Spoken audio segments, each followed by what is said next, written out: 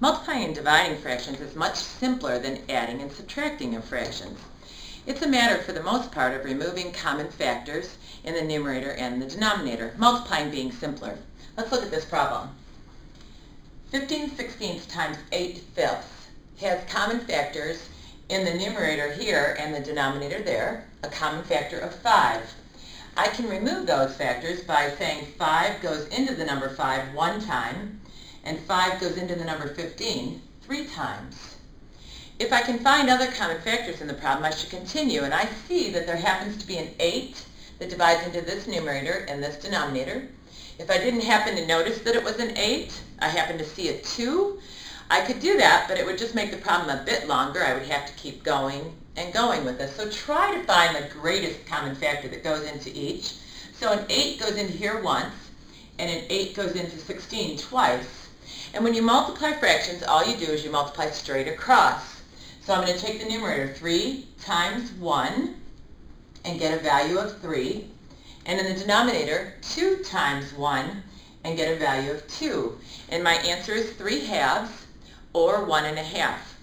In case you haven't noticed this, commonly you are allowed to leave an answer as 3/2 as an improper fraction where the numerator is larger than the denominator.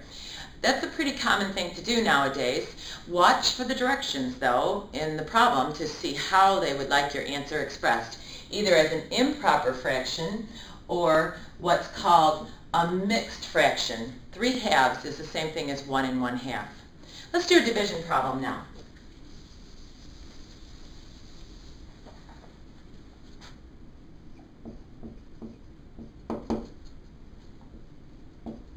I'd like to take 3/4 and divide it by 3/7.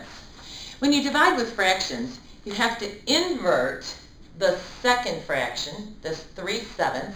You have to flip it and call it 7/3, and then follow the process of multiplication.